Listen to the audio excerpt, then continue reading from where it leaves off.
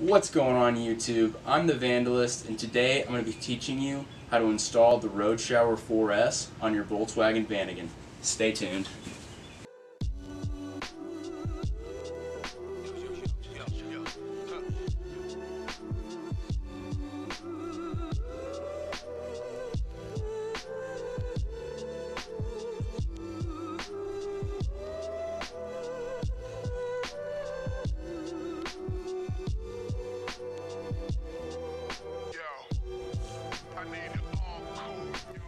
I went with the Road Shower simply because with the other things that are available, whether that be a do-it-yourself PVC pipe solar shower or a traditional hang from the tree water bag solar shower, to me this was the best option, being that it offers 6 minutes of shower time and it has the ability to have a pressurized spray hose, meaning that I can clean off any gear that I have or spray off any kayaks or bicycles, and these things made this the best possible option for something that was going to fulfill all of the needs I had as a camper and as a vandalist.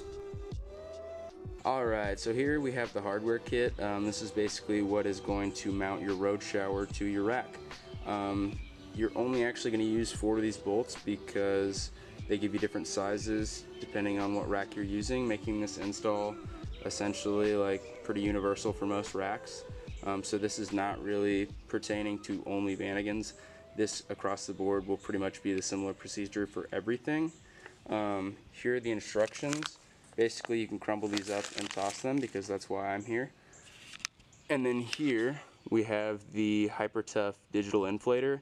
So your tank needs a way to pressurize in order to get the PSI to basically pressurize the water.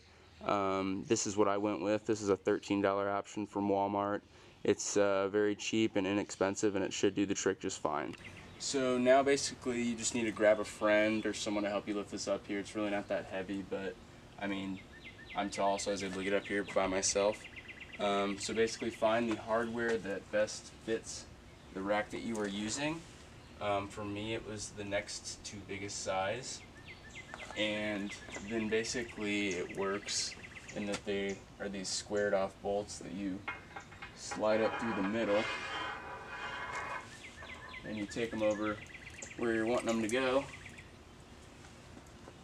and then basically you take these clamps, you know, and you bolt them and wrench them down. And now we're going to do a hyperlapse of that because that's super boring.